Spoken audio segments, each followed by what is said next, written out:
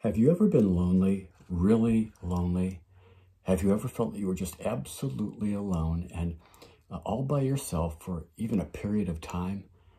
And did someone come in, enter your life to help you? Did the Lord do something to help you through that? I'm Jim Taylor. Welcome to In Favor Resources and to this video teaching series on how to increase our faith. We're looking to enlarge our capacity to confidently trust in God and in His power in every area of our life. And the last 3 or 4 videos in this series have been kind of a series within a series. They've all had the theme of holding on to our faith in these contrary circumstances that are pushing against our trust in God. So how can we hold on to our faith in death, in times of waiting, in the night watches? And this video here, number 15 in the series, is holding on to our faith in our loneliness, when we are all alone, when we're without friendship or support, when we feel like we can't or don't want to go on. So I'm going to ask you again to download the handout for this video. It's at infavorresources.com. Go to the Increasing Our Faith series, look for number 15, and download that, print it out, and follow along by filling in the blanks as we go today. So our story begins in Bethlehem when there was a famine in the land of Judah. And a man named Elimelech took his family, which would be his wife, Naomi, and 2 sons. The 4 of them went to Moab to live. They would have traveled down by the Jordan River, around the Dead Sea, and then up into that mountainous area of Moab where there was food. They didn't have food where they'd come from, so they traveled to where the food was. Now, I'm sure that moving away from home was difficult, but it would have helped to have the family there together. Mom, Dad, the 2 boys, until they weren't together anymore, because tragedy struck their family. First of all, Naomi's husband died, but then she still had her 2 sons, and they would have taken care of their mom, I'm sure. They both married Moabite women. One was named Orpah, and the other one was named Ruth. And during the next 10 years, there was additional tragedy because both of Naomi's sons passed away as well. So now Naomi was far away from home, far away from everyone she knew, and she had lost her husband, and she had lost both of her sons.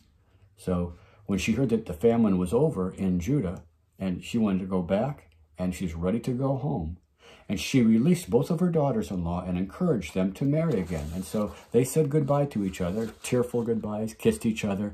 And then we take up the story in Ruth chapter 1, verse 9.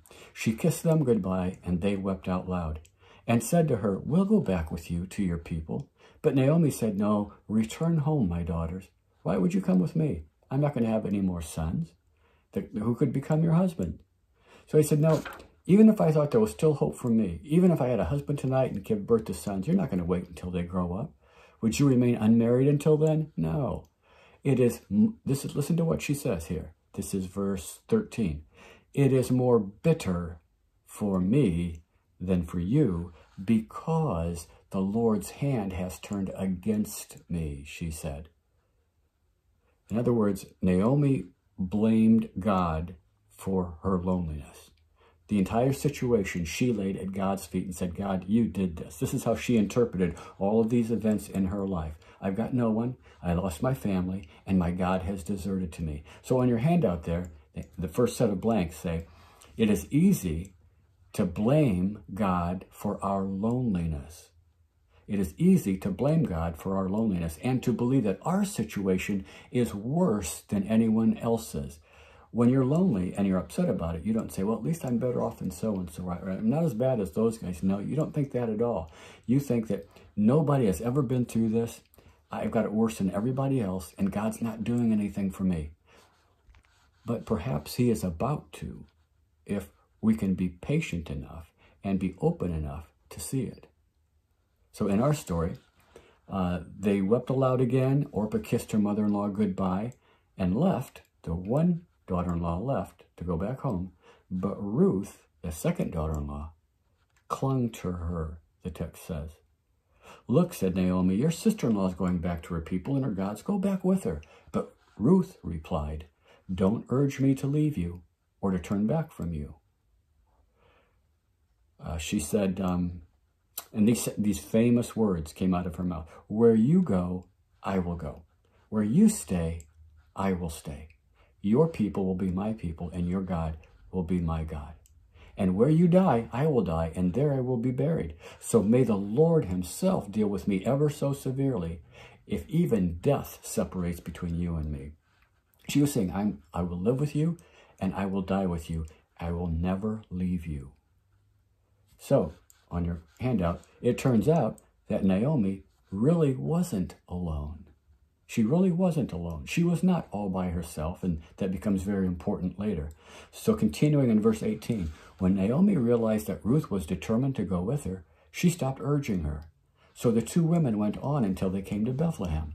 When they arrived in Bethlehem, the whole town was stirred because of them. And the women exclaimed, "Can this be Naomi?" Everybody was excited. Everyone was interested, and they couldn't believe it was her. Now, maybe because they had left and they didn't expect to see her back. Maybe because she had left with 3 men and none of the men came back. Or what I think is most likely is that just these years and the sorrows and the loneliness had wore her down. I think her face was lined with wrinkles. I think her shoulders were slumped. I think she looked like a shell of the person she had been when she left that country.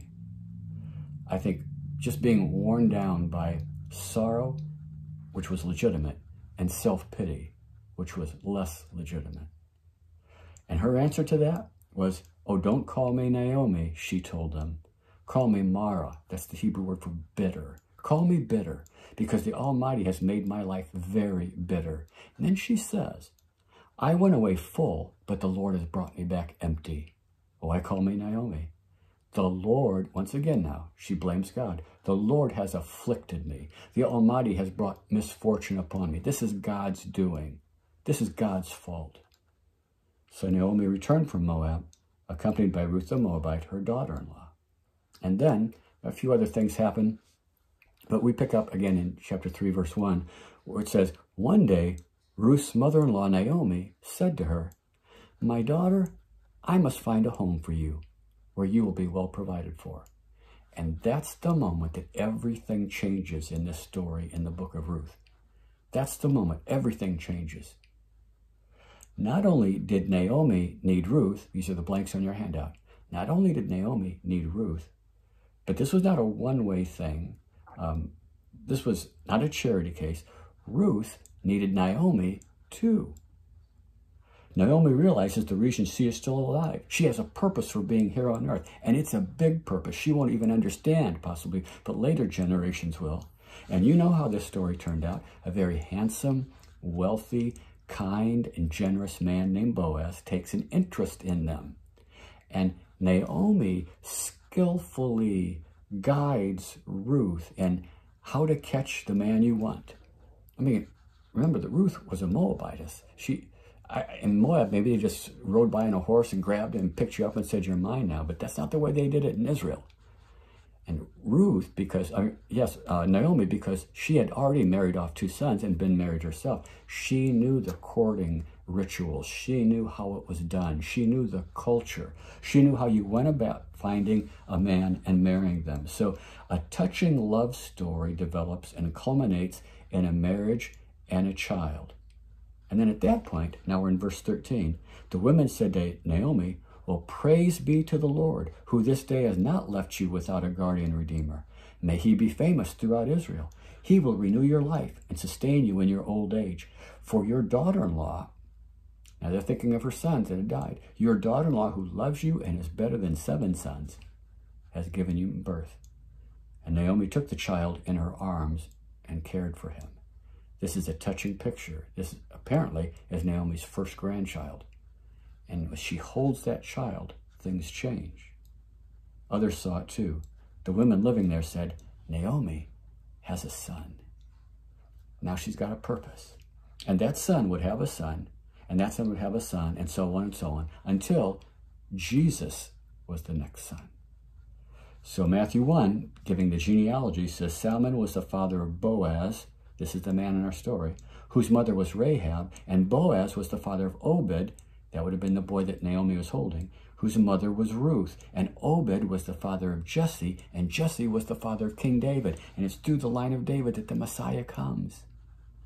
Her life was certainly very bitter, but it turned out to be eternally sweet.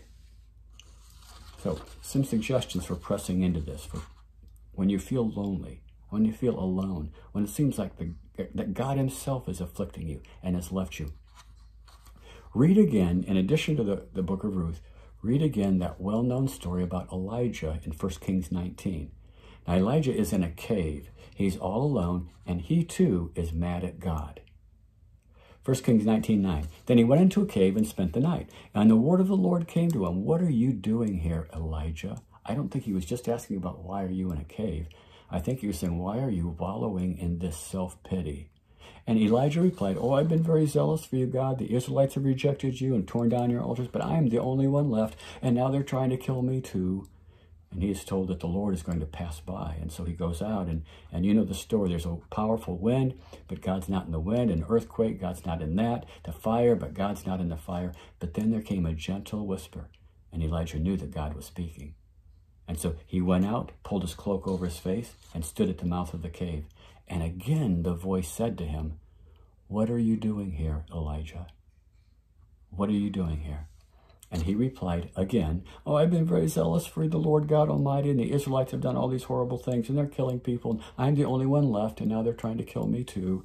And then God does something strange. He does kind of the same thing that he did with Naomi. He gave him things to do. He gave him his assignments. He said, go back and when you get there, anoint Hazael, king over Aram, and anoint Jehu, son of Nimshi, over Israel, and then anoint Elisha to succeed you as prophet. Elijah, all these people need you. I need you to go to them and do what only you can do as my chosen prophet. You've got jobs to do. You've got responsibilities for the kingdom of God. And more importantly, God says in verse 18, yet I reserve 7,000 in Israel, all of whose knees have not bowed to Baal and whose mouths have not kissed him. Elijah, you think you're alone? There are 7,000 other people just like you that are still alive. You're not alone. It turns out that Elijah wasn't really alone either. There were not only people like him still around, people that he needed, but there were other people who needed him to minister to them. He realized that he needed other people, and other people realized that they needed him. Now, you and I might be an Elijah today. You and I might be at Naomi today. Remember the words of the chorus, though none go with me, even if I think I'm all alone, still I will follow. No turning back, no turning back. Hold on to your faith, even when you're lonely, even if it seems like you're the only one out there, even if it seems like God is being especially mean to you. Hold on to your faith, even when it seems no one else is there to help you. Someone said, when we feel alone, what often helps us to not slip into bitterness is to see the purpose we have in other people's lives. It doesn't take away the pain or difficulty of what we're going through, but it can help us both see the light and be the light in the midst of darkness. So what is your assignment? And if you know that, then hold on to your faith, even when you are lonely. Next video, holding on to our faith in pain and suffering.